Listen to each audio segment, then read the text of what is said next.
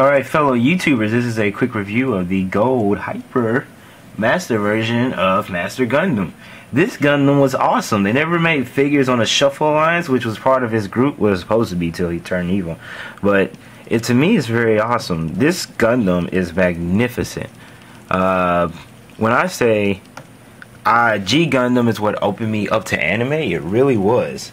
Like, it had to be the most mind-blowing thing for any of us American people to see something so awesome for the first time. And I was hooked on anime since, and then, you know, got into the rest of them. Except for Dragon Ball Z. I think I watched that before, but G Gundam is what got me into the Gundams.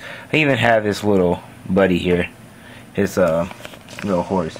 That was also awesome that he used to ride, but now it's rode by the Burning Gundam who jacked it from him. But anyway, the Master Gundam, you could take his wings off. Well, you could. Yeah, oh, they're in there pretty good. But he had wings, you could take them off. And most of the other G Gundam little series had a little pod that went into the back for him. Him, nope, he doesn't need the pod. He has the wings. But as you can see, they did a magnificent job on the all gold when this came out. I remember for Christmas, I wanted all these. My 6th grade year. Oh, that was a long time ago. The arms bend at the elbows. They came with 4 or 5 different hands, but this one was the chop hand, which, you know, Master Gundam was known for, and his notorious darkness finger, completely different from the burning finger from Burning Gundam. Arms could bend there at the joints, and arms could go up here. They were fully posable, and the arms could come off and you could put them back on. Someone should have told my mom that, for she thought I broke my toys and she threw a lot of them away. Thanks a lot, Mom. But it's still an awesome figure. And this one didn't come with it, but I have the horse. I got the horse. I actually got lucky. It was at a yard sale for 50 cents, and I bought it from this lady. She kept saying, "I know it can transform into a robot. It's one of those transformers, but it's not."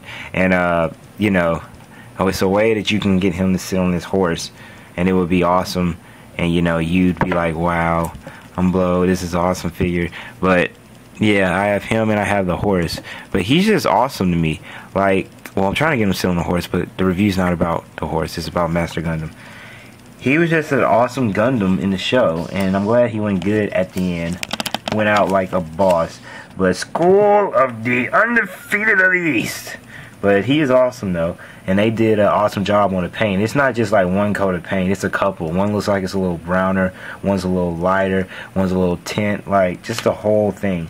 It's an awesome figure. And they really got really good detail in how this Gundam was so distinguished from the rest of them. He was awesome. So, Hpyer-mode Master Gundam. I would recommend him for anyone that is a true Gundam fan. Or at least a G Gundam fan. You will love it. Thank me later. But this Gundam is awesome, and they put a lot of detail into the face of me, because it still is like, it still is green, where his face is supposed to be. If I can get it to focus for you. Focus. Focus. Well, seems like it doesn't know how to focus now. Oh, there it goes. But they did pretty good with the face. But he was awesome, and I recommend him to anyone. And this is a quick review on the Master Gundam. Oh, and this is not one of those freaking model kits I can't paint worth nothing. If you haven't noticed, this is the MSIA, made from that good type of plastic that is very durable. They are still my favorite, and I'm gonna do a review on one of them from Robot Spirits too, but this one was the best. So there's a quick review on Master Gundam.